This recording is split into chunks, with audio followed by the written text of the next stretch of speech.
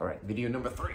So the easiest thing to get really good at playing your bar chords, and really the only 5 you need to use, there are more, but these are like your basic 5. So I'm gonna do on A. So this is my E string bass, like I'm playing the E string, but I'm playing an A chord. You know, let's just make it G, just so there's no confusion. All right, so here's your major. Take the middle finger off, minor, which I think you already know. And then when you're a minor, if you take the pinky off as well, you have a minor 7. So those 3 of the 5 right there. So major, minor, minor 7.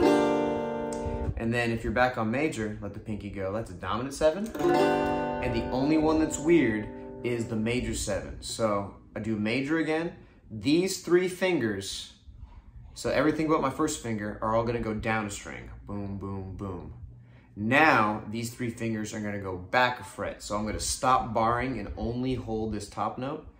And this weird shape is a major 7. So those are your 5 shapes you need to know. Major, minor, minor 7. Back to major, take the pinky off, dominant 7. Back to major, this is the hardest one. These 3 fingers go down and over. So down and over. Okay, now we need to learn those with the A string bass. So I'm gonna go, so this is, you've probably seen this, your major on your A string, your minor, which is the same shape as major on the E string. I know that seems confusing, but it's just the way the guitar's set up. So on the A string, when I do this shape, it's minor. Take the pinky away, it's minor 7. So now you have 3 on the A string, major, minor, minor 7. And then here's the crazy part.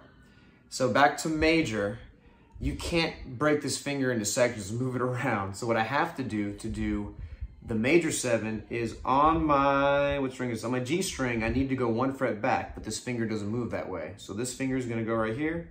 Middle's gonna go on the, what is that? The 4th fret of the G, pinky on the 5th fret of the B. So all I did was I moved this note right here to this note right here. But in order to do that, I had to use my other fingers. And the cool thing is, to make it a dominant 7, I take this note and go 1 more down, so I'm barring here. So major, major 7, dominant 7. And all I'm doing is, and then I'm going, within this chord, so you can hear it. So there's your major, major 7, dominant 7. Here's your minor, minor 7. All right, those are the 5 you need to know. Super important, be able to switch between those. Here's a great example of one that I use.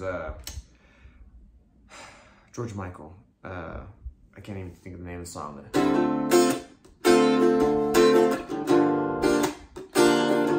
So I'll call these out as I do them. So it's minor, D minor 7, to a G minor 7, A sharp major 7, to an A7.